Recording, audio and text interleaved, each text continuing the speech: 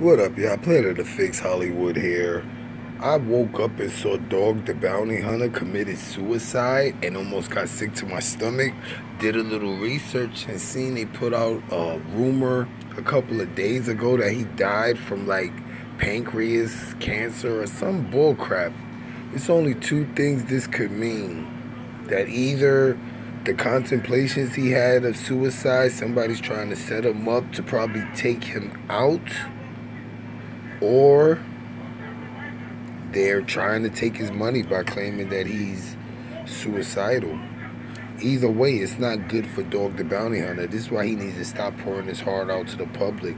I don't know. If y'all find information saying that he did commit suicide, let me know. But a lot of people know that he's in a real bad state of depression after his wife passed, and he basically showed me that true love was really out there. He had it for Beth. Straight up, Dog the Bounty Hunter.